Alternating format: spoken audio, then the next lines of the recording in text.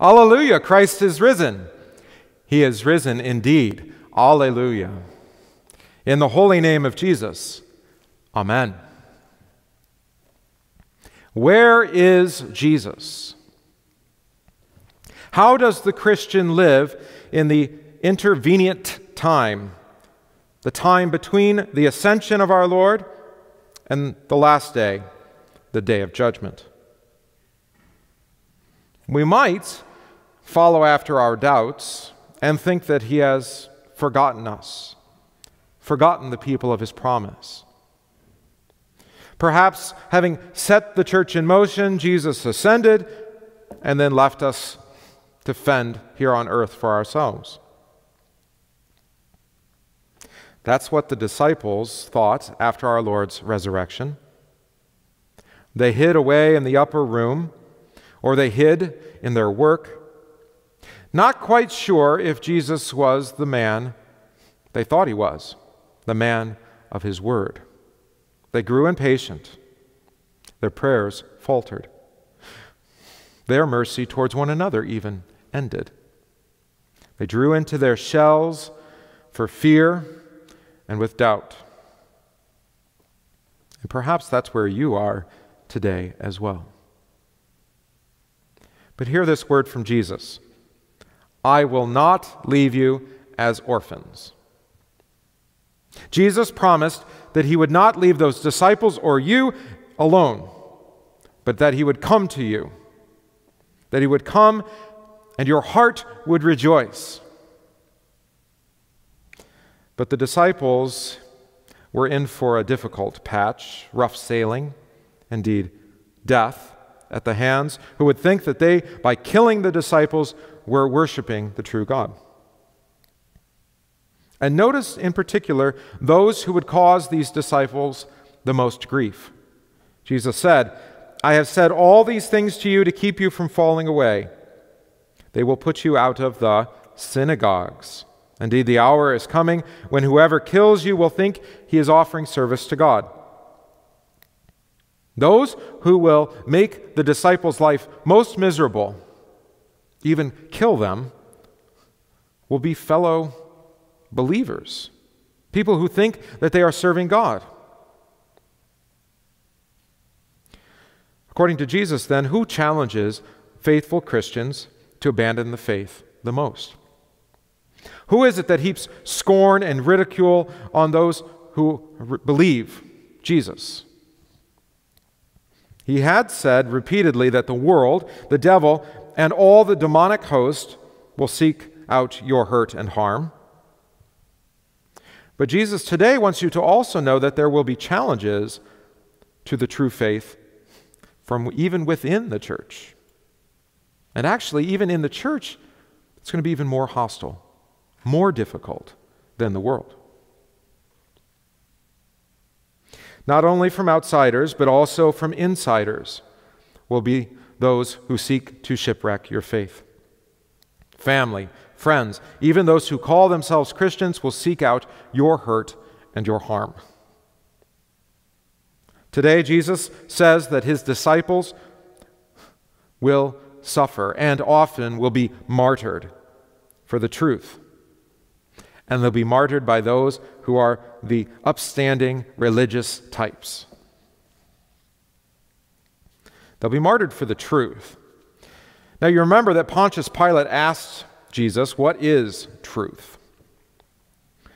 Now today's popular thinking, of course, is that there is no such thing as true, or rather, that whatever is true for you doesn't need to be true for me.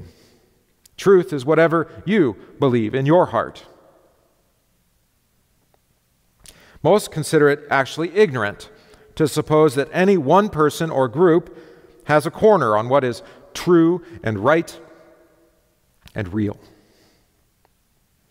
So it's one thing to dispute with a family member or a friend about trivial things, preferences, politics, but it's another thing to suggest that there is only one true faith, one true Lord and Savior, one baptism, one forgiveness of sins. That's probably why you're taught from a young age to avoid talking about religion and also politics and one other topic among family or friends. The prophecy of Jesus, though, and the experience as it's recorded in the Acts of the Apostles reveal that it's true. Even those who call themselves Christians will oppose you. You who believe truthfully, rightfully, faithfully, orthodox. That's because sometimes we like to just use the label Christian as an excuse to avoid confronting error, false teaching, or immoral behavior. We're all Christians, right? Shouldn't we just turn a blind eye to our differences? Can't we just agree to get along? We all have one Jesus after all. We don't have to agree on everything that he said. But Jesus himself disagrees. He says, I am the way, the truth, the life. No one comes to the Father but by me. And the apostles also agree. They say, I urge you, brethren, note those who cause divisions and offenses contrary to the doctrine which you learned, and avoid them. And also, we command you, brothers, in the name of our Lord Jesus Christ, that you withdraw from every brother who walks disorderly and not according to the tradition which he has received from us. Now, that's not a popular teaching at all, is it? To tell the erring brother, the false believing or false practicing brother or sister in Christ here in the congregation, to leave. But actually what we're saying is repent. Of course, there's a long history in the church of times where error was actually confronted and refuted and the truth preserved. We actually recall this every time we gather. We confess one of the ancient ecumenical creeds. Today, the Apostles' Creed, which was given in the Church of Rome to correct errors regards to the faith of the baptized. On Sundays where the sacrament is celebrated, we confess the Nicene Creed, the creed which rejected the Arian apostasy of the 3rd and 4th century. And Christians actually died because of the truth. They died preserving the truth for your sake, that you would hear and believe what Jesus has said. And that's because those, even who called themselves Christians, but who refused to hear and to listen to Jesus himself, actually have not known the Father nor Jesus. The apostles themselves, the 11 that heard this word on that night, they were all, with one exception, tradition says, martyred for the truth. They died to confess Jesus. And in the 2 millennia that have followed since, Christians still die daily to defend the truth. They die to confess the apostolic faith.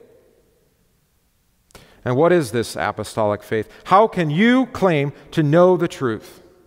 How can you possibly know with any degree of certainty that what you believe is the God's honest truth? Well, Jesus today tells you.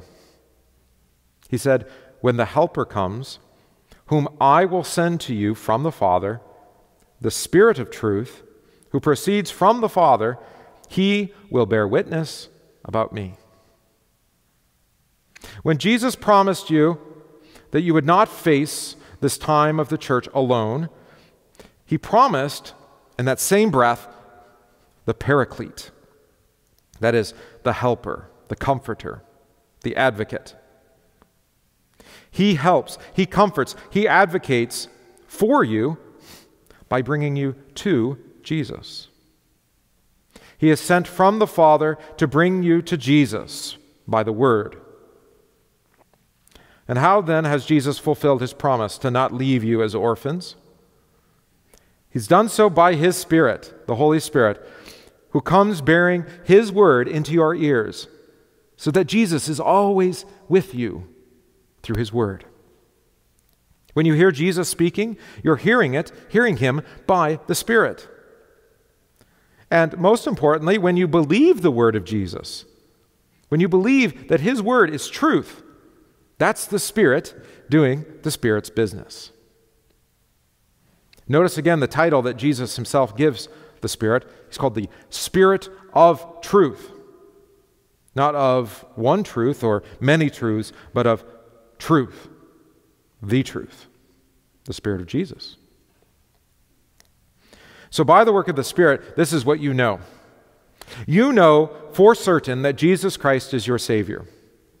You know that His blood atoned for your sins. You know that His death destroyed your death. And you know that His resurrection is proof positive of your own bodily resurrection on the last day. You know this is the truth because you've received the Spirit of truth through His word and by your baptism. You first received the Spirit in your baptism, when faith was given to you through the washing of rebirth and renewal by the Holy Spirit, as St. Paul told Titus. You keep receiving the Spirit when your sins are declared forgiven for Jesus' sake. The Spirit preserves you in the true faith through the proclamation of Jesus' word. And the Spirit that proceeds from the Father, who's sent by the Son, joins Jesus' own word to the bread and wine to give you His very body and blood. This Sunday, after our Lord's Ascension, which we celebrated on Thursday, the Sunday between the Ascension and before Pentecost, used to be called Waiting Sunday. Waiting Sunday. Because the time that we are in now in the church is a time of waiting between our Lord's ascension and His coming again on the last day in judgment. The work of salvation is accomplished, and the fruit of His saving continues in our lives. It's Christ's work, and He is here amongst us doing it. He's not absent, He's present through His word and His gifts to accomplish exactly what He promised the disciples on that night. And at the same time, we wait. We wait for its fullness, its completion, having see Him ascend and now watching for Him to come again in the same way that He ascended. We look for the ascended Lord to come upon the clouds to judge the living and the dead. And so we wait. And while we wait, we cry out. Exaudi, that is, hear us, O Lord.